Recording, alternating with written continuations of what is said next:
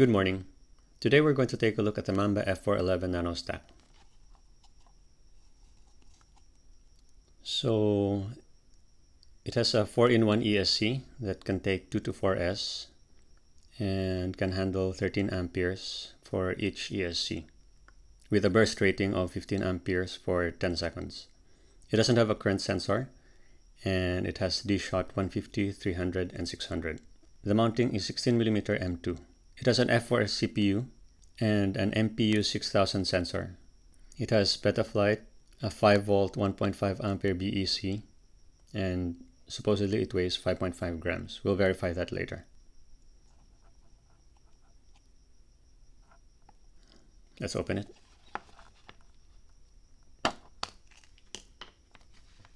So we have a QR code for instructions.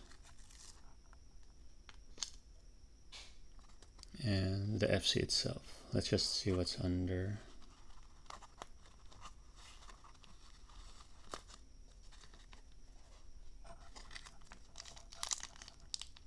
So we have some screws and washers.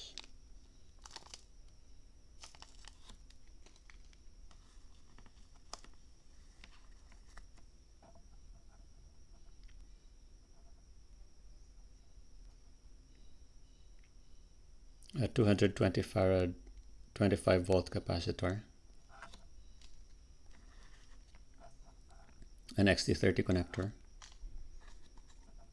and nothing else, no wires.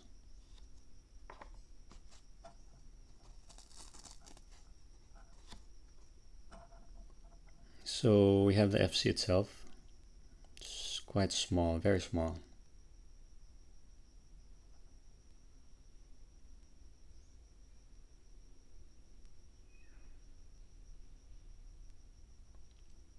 The FC is connected to the ESC via these pins.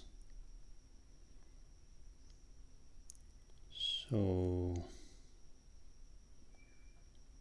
the problem that I see here is that if you need to reorient your USB port, let's say to the back, then you'll have to desolder this and solder to those very tiny pads there. Let's take it apart and take a closer look. Okay, so here's the bottom of the ESC. So we just have these widely spaced motor pads here and here, and the back pads here. They're quite big and beefy. So on the other side of the ESC, we can see that we have the connector here. So this should be, according to the diagram, it's VCC, grounds, and this is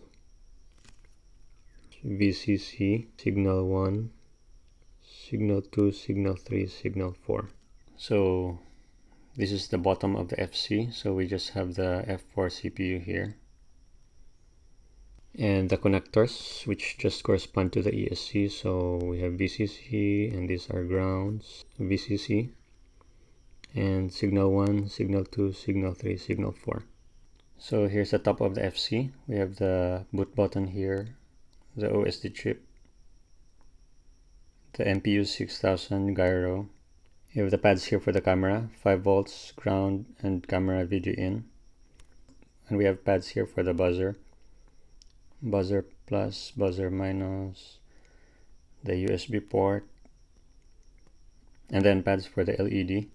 So LED, ground, 5V. And then we have here pads for the VTX and the RX. So for the VTX, we have 5V, ground, TX2 for smart audio, video out, and then for the RX, we have ground, 5V, 3.3V for DSM receivers, PPM, and S-Bus. The S-Bus pad is actually a general purpose receiver input pad. It automatically detects the protocol and activates or deactivates the inverter. So you should be able to use FlySky, DSMX, and other non-inverted protocols.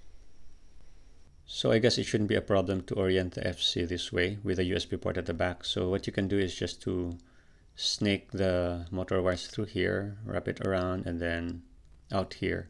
And then you can solder it to the pads. Let's weigh it.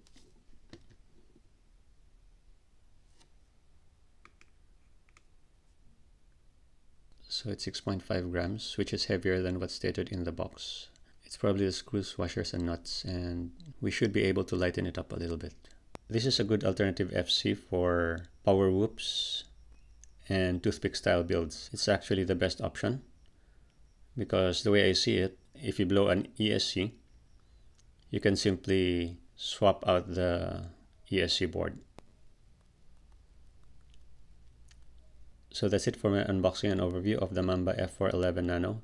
This is a good quality stack and it definitely has a place in your build. Thank you for watching.